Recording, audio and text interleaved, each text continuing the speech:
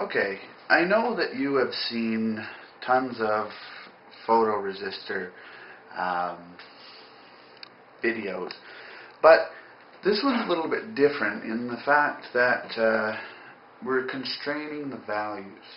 Because one of the things I want to use the Arduino for is to control lights in my home. So there has to be kind of a trigger light value.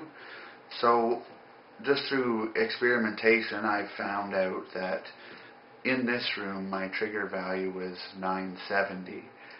So the analog readings go from 0 to 1023, and 970 seemed to be any darker than that, and I would like it to come on.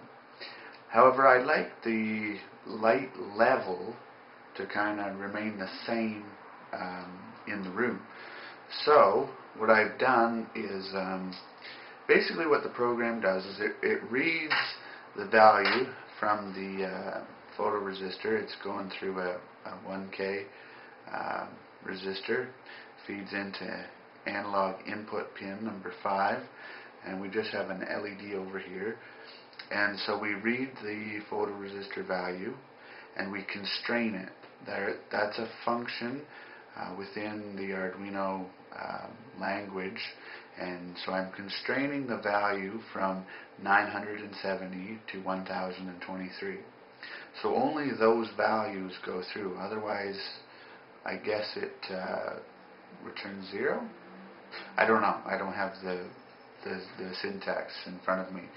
So if the light value is darker, so if the value goes past 970, then we trigger the light to go on.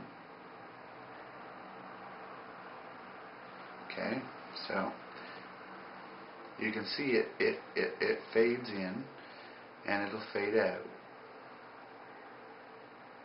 So you might work better if I turn this light on. So that will be a useful lighting application for your home. You decide, yeah, I like it, anything darker than this, and I would like it to start turning on. And using the constrain function, it works perfectly. So one thing I do worry about is if the light turns on, it might turn off because the light in the room will go up. So we'll have to set up something for that. But this is just kind of a proof of concept for myself that you can make a lighting system with a trigger light intensity. So I might also use this for my aquarium as well. So I hope you enjoyed the video. It's just, I know that there's been lots of photoresistor ones, but this kind of adds a twist, and I hope you enjoy it.